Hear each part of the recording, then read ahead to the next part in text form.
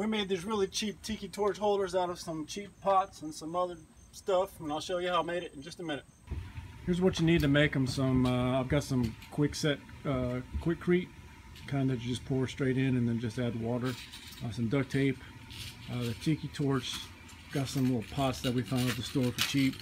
And you can get some PVC if you want, or we have these leftover plastic pieces that came with some stakes for some solar lights to put in the ground, so we're just going to use that. Just make sure the tiki torch fits inside, and then you're good to go. All right, first thing you want to do is what we're doing is putting some tape on the bottom of this each one of these little plastic pieces, and that's just to prevent water from seeping in once we pour the water over the concrete.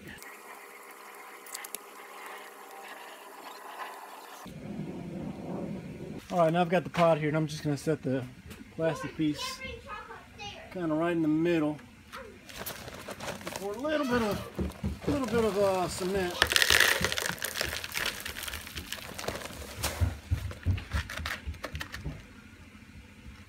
Right in the middle. Pour a little water. You can use a water hose. We just got this little water jug thing.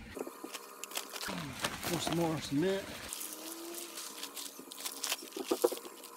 That'll work. That'll do. And then fill it up with more water. Try to get some around the sides so it'll wash that dust off.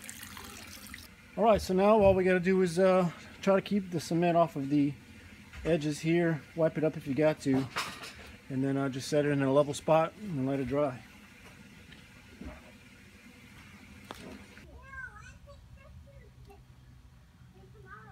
They've been sitting up for about an hour.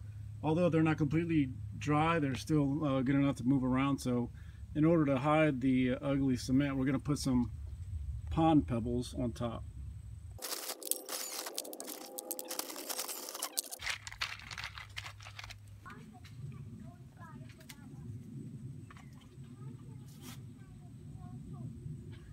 And then you put the tiki torch in the thing there, and there you go. And the pebbles help to weigh it down as well. So now you can move it where you want it to go, and the cement will set up, and then they'll be rock solid. Rock solid.